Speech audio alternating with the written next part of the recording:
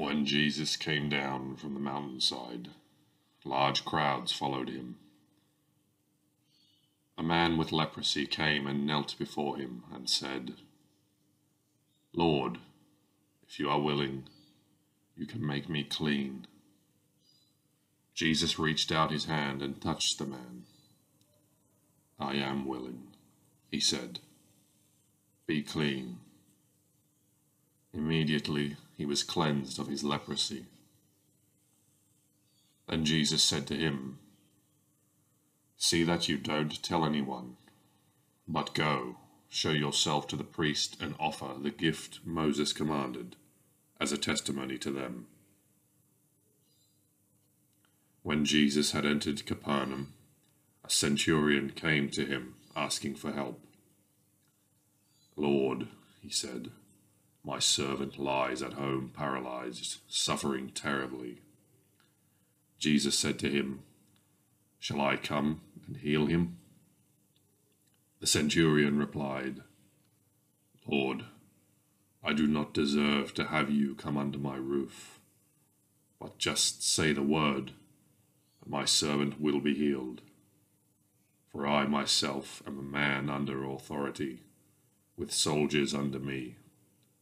I tell this one, 'Go,' and he goes, and that one, 'Come,' and he comes. I say to my servant, 'Do this,' and he does it." When Jesus heard this, he was amazed, and said to those following him, "Truly I tell you, I have not found anyone in Israel with such great faith. I say to you that many will come from the east and the west, and will take their places at the feast with Abraham, Isaac, and Jacob in the kingdom of heaven. But the subjects of the kingdom will be thrown outside, into the darkness, where there will be weeping and gnashing of teeth." Then Jesus said to the centurion, "Go, let it be done just as you believe it would." And his servant was healed at that moment.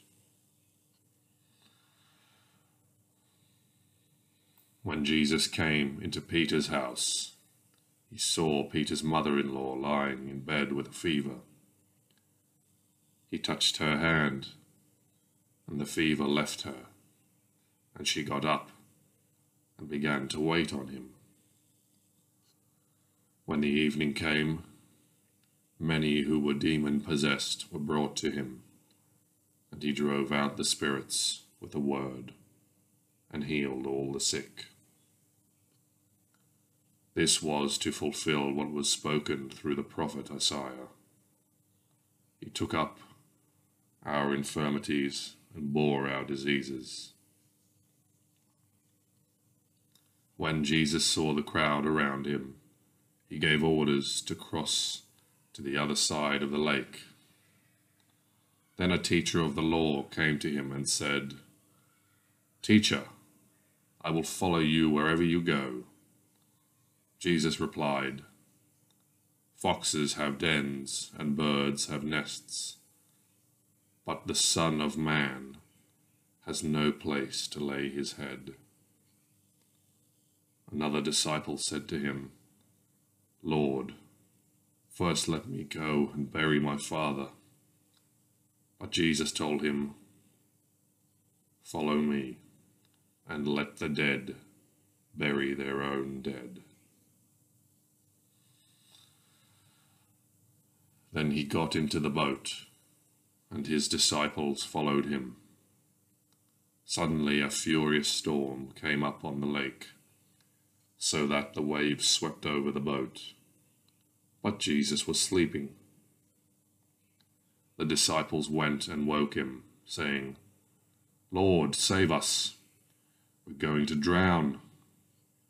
He replied, "You of little faith, why are you so afraid?" Then he got up and rebuked the winds and the waves, and it was completely calm.